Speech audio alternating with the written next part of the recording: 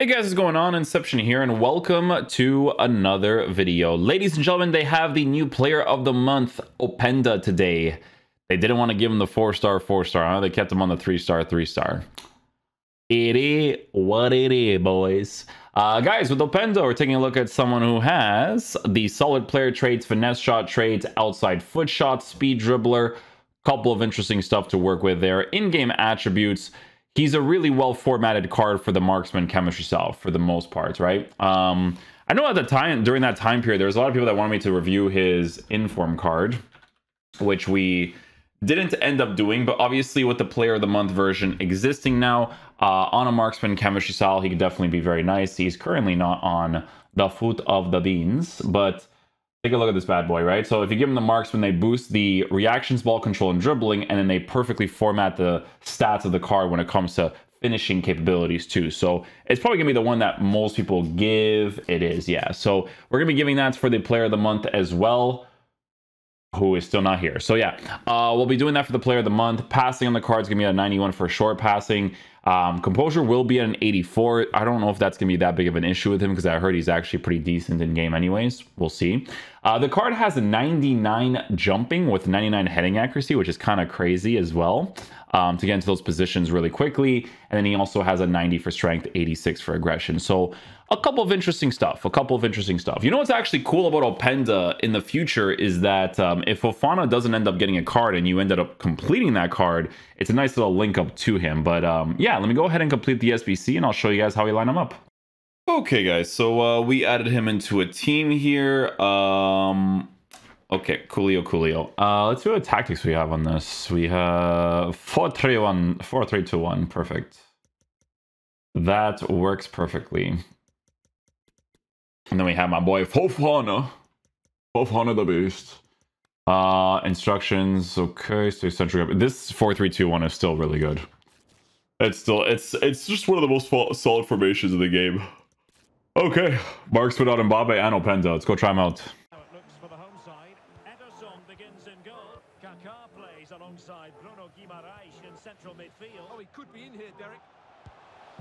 Yeah, I had to take a small touch because if I shot that right away, that would not have worked out. But he couldn't keep himself onside. Well, he's just a bit too eager there. All well and good playing on the shoulder, but he just needs to bend. Can he put it away? Still scored it. I'll tell you this right now. The thing that you notice the most right away is the high-low work rates works pretty well, you know?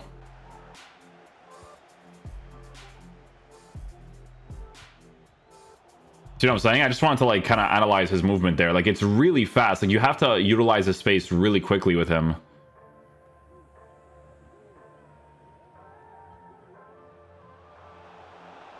Finesse? Oh, see, yeah, you need to create a mechanic that lets me bend my body to hit it on his strong foot, man. I don't know why that's still not a thing.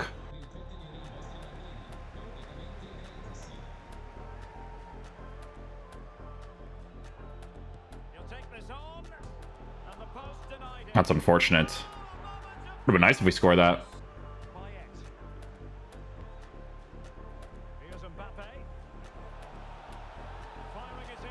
That one we got. Nice finesse shot. Guys, I'll tell you guys this right now.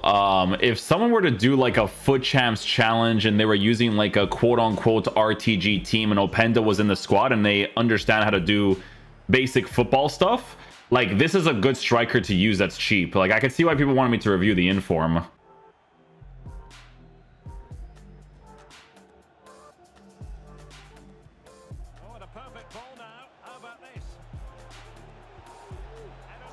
Try a strike with his weak foot there.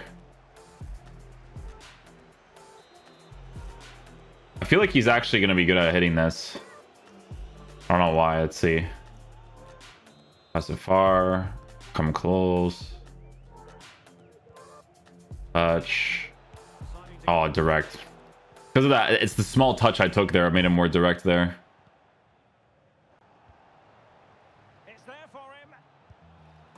That works out. Well, Derek, we can talk about coaches and their methods, but it's now down to the players. Which ones are going to stand out? Who will affect the game? And who will have the greater desire? It should be a cracking game, though.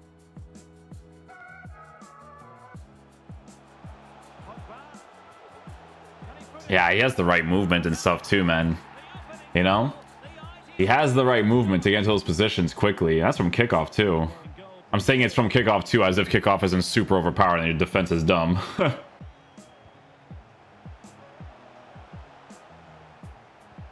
That was so random, but it worked out. Well read to win possession back. Oh, he's through here. Oh, tap shot with the weak foot. Nice. The forward thrust from Potm now. Oh, a nice looking pass. Oh, man, unlucky. I got really lucky there with the pass. I didn't even expect to get that.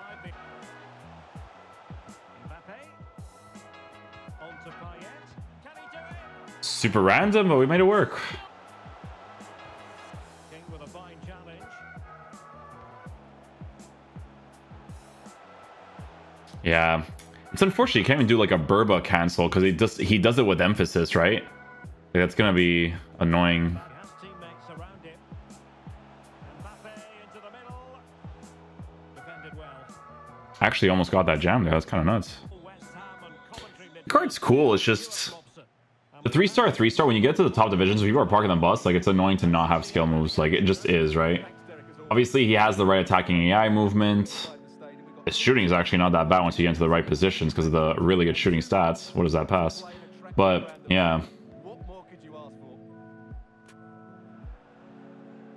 And here's the starting lineup for the young boys. Edwin van der Sar begins between the posts. Yeah, he has that run too. First time strike. You see what I'm saying? Like, he has that run. The pace being perfect, the high-low work rates, like that part of the card works out great. Openda. Oh my goodness, that was so random. I don't even think he knew what was happening. His defender just got that for him.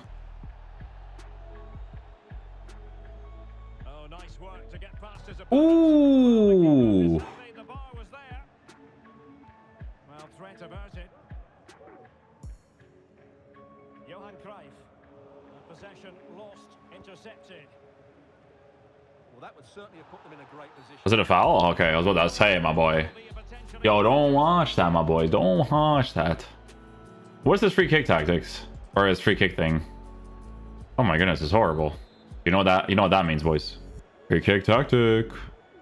Pass the ball off. Touch. Tap shot. You know how we do. You know how we do.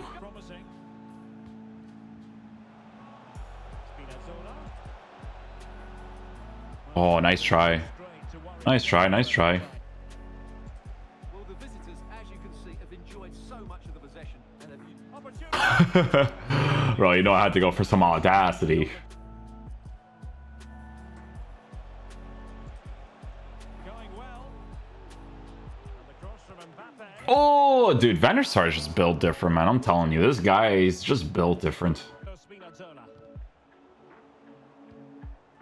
if something comes of this. Oh, I wanted to see if I can go for some sort of audacious strike. Keeper's grateful grasp. Oh, you just got mangled, my boy. Oh my goodness, what's happening? Good tackle. You can't allow this. Oh, the Burba spin, no chance I could do with him. And a foul in Oh, boys. Round 2. Wait, they do from this free kick wait. situation. Where is he? It's harder to do it on the inside, but we tried anyways.